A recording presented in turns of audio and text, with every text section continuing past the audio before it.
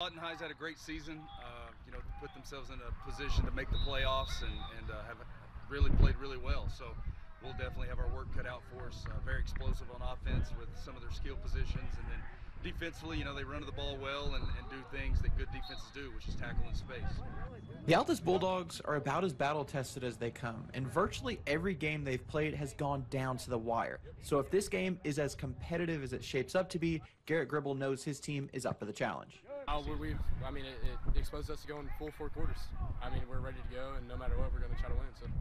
On the other sideline, the Wolverines have found a lot of success this season by mixing up their fronts, which can give a lot of teams problems, and especially has in district play, something Peyton Reed found out watching film this week.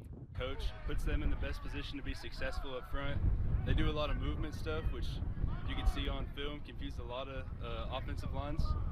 So yeah, that's their best quality in my opinion.